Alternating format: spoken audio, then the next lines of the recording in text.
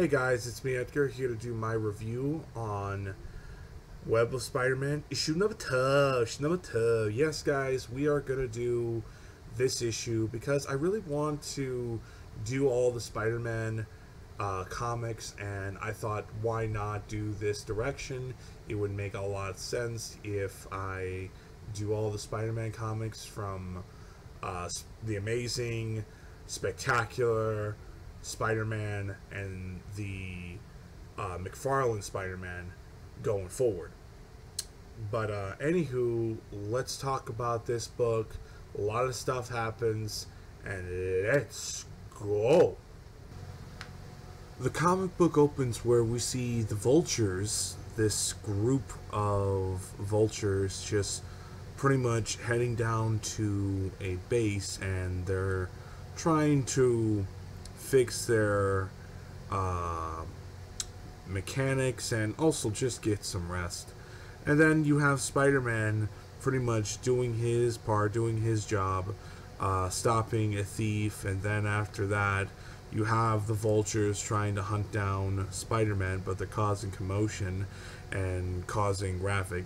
Meanwhile, Peter and Jameson and I believe Robert, I think that's his name, having a massive argument, and then later on Peter leaves and he has a gift, and pretty much he's swinging home, and ultimately he gets attacked by the Vultures.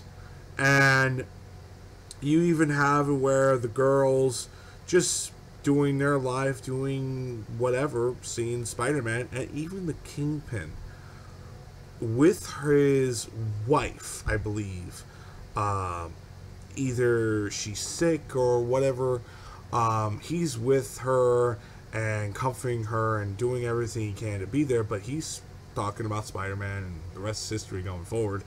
I was actually kind of wondering, like, where's the mentioning of Daredevil at this point? But anyway, he's fighting the Vultures, and he's just getting his ass kicked because he has a package with him, and he can only do so much, and he's just getting his ass hammered to him, and ultimately, he loses it, and he just falls, trying to reach it, trying to get it, and then ultimately, he just crashes down, and then after that ordeal, after it's all said and done, he's like, oh, I'm alive, I live, but God almighty, I mean, he gets a note because he sees the fights of Spider-Man and him, and apparently, I believe, he gets his package, and he's wondering who is really after, or who's really behind the Vultures.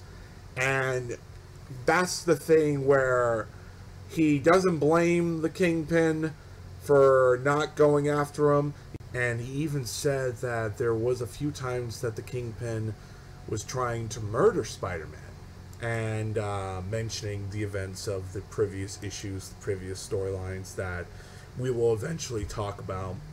And yeah, overall, great issue, great book. I will be doing the next issue sometime tomorrow, and I'm trying to do all the Spider-Man titles: the Amazing Spider-Man, Ultimate Spider-Man, Spectacular Spider-Man, which is the McFarlane, and the rest of Spider-Man in that book: Astonishing Spider-Man, Superior Spider-Man, and then the current Spider-Man book, which was Dan Slott, and the rest is history going forward. I want to talk about every single Spider-Man book of the main 616, and also talk about Ultimate Spider-Man that leads up to Miles Morales.